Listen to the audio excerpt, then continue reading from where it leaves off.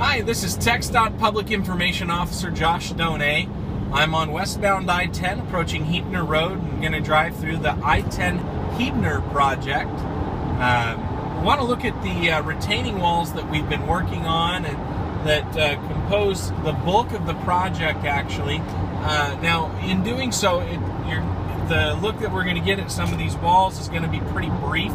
I am going to be traveling at about 5 to 8 miles an hour under the posted speed limit, so I'm going to try to not be too inconsiderate to those that are driving around me. I know that people need to get where they need to get, but I want to make sure that folks are able to see what we're talking about. I'm taking the Woodstone exit. This is, by the way, the future De Zavala exit. When we're all done here, we're going to have 2 exit lanes, and this is going to be the only exit to De Zavala Road when we're all said and done. I'm going to turn my lights on just so that folks are aware of me as I get over here on this area. But we're approaching one of these retaining walls. There are 16 retaining walls on this project. We're not going to see every single one of them. We will see most of them. Here's one right here. You can see the job of a retaining wall is to keep dirt where it's supposed to be and keep a hill from washing out and sliding out. And you can see on the left as we get through here, we're approaching the Fredericksburg Road underpass. That retaining wall that we just went by is one of many, and you can see where it is designed to keep the hill that the main lanes of I-10 are built on, keep that hill from sliding out into these frontage road lanes.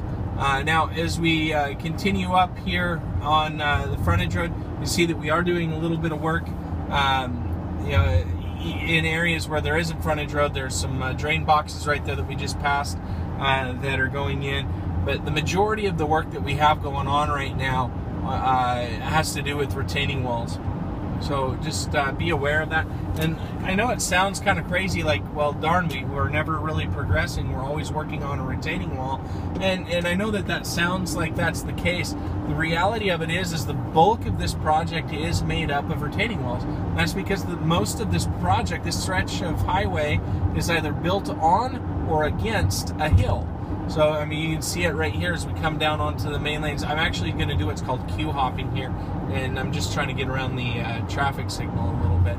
But, yeah, I mean, we're elevated above everything around us. We're built up on top of a hill right here, and, of course, in order for this hill to not slide out and cave away, there are retaining walls that are built underneath us, and that's what we're looking at.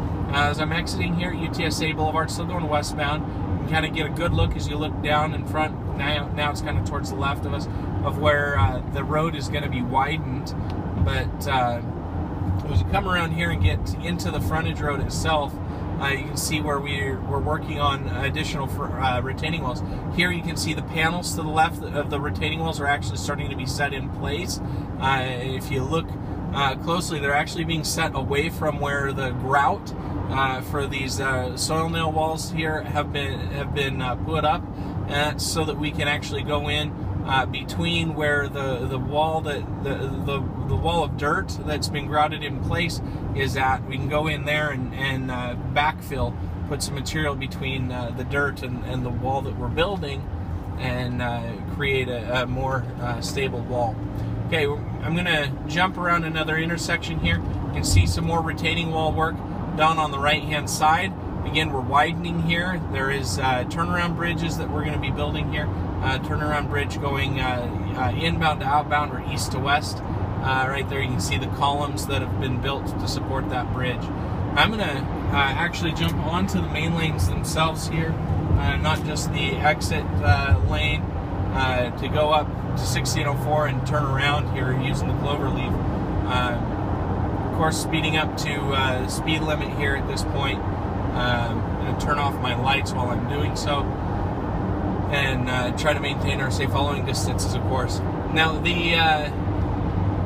again, the goal of this project is to add a lane in each direction. Talked about how the highway, the main lanes of I-10 here in this stretch, is either built on or against a hill of some sort, and these retaining walls make a major difference in the structure of the roadway that we're building. Of course, keeps the hills from washing out. So in the areas where the highway's built on top of a hill, what that does is that keeps the highway, the supporting hill underneath the roadway from crumbling and falling away, which of course helps us to adequately maintain the roadway, as well as helps us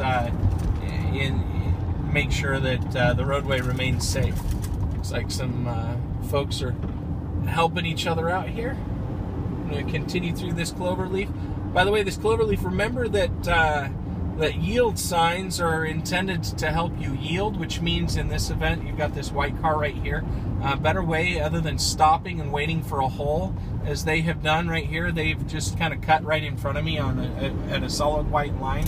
A better way to approach that is to actually continue in the lane that they are and then merge using what's called a zipper weave, and that way traffic doesn't actually stop and back up onto main lanes. But anyway, continuing down here, gonna get onto eastbound I-10 here at the bottom of this ramp. I'm looking to see what kind of vehicles I have coming at me from the rear. We're looking like we're in good shape, so I'm gonna get where I can safely get over. See, I didn't do that immediately. I just kind of waited until I was a little bit down that little ramp to make sure that I could safely clear. All right, now we're headed eastbound I-10. Again, we're going to just take a look at a couple of those retaining walls. Now there's some stuff that you can see if I take the UTSA Boulevard exit. I'm not going to do that. I'm going to skip it. I'm going to take the De Zavala Road exit in the interest of time. I don't want to get caught up at a stoplight, so I want to just show everybody what's going on here. You can see a lot of dirt material that's being stockpiled right here. This stockpile is going to be used for backfill at some point, which means this dirt will actually be moved to another part of the project, presumably actually between like the grout or the soil nail anchors, like in some of the other retaining walls that we've looked at, and the actual wall panels themselves. Here's one retaining wall again. You know, right here, UTSA Boulevard. This retaining wall is almost finished. You see that we're basically at the point where we're putting finishing touches on it. Looks nice and clean and good. We're excited to have that retaining wall finished. That one took us a long time, actually. That one was a doozy. I'm taking that exit right here. Again, I'm going to turn my lights on because I am going to be doing about 5 miles an hour under the speed limit, and I want people to be aware of the fact that I am slower than they might expect. Now, through here, most of this area, this is some widening work.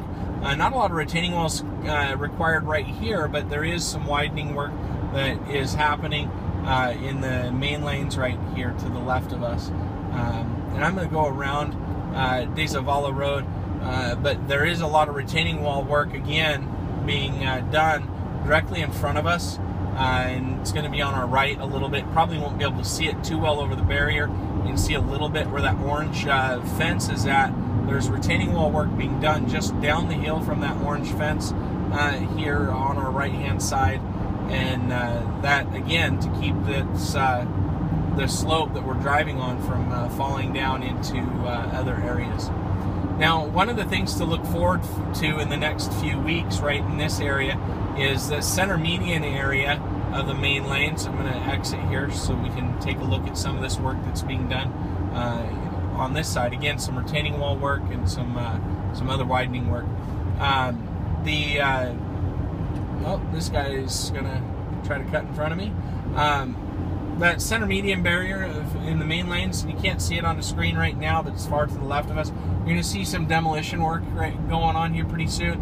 A lot of that's to prepare for milestone 3 and milestone 4, which is the reconstruction of the De Zavala Road overpass bridge.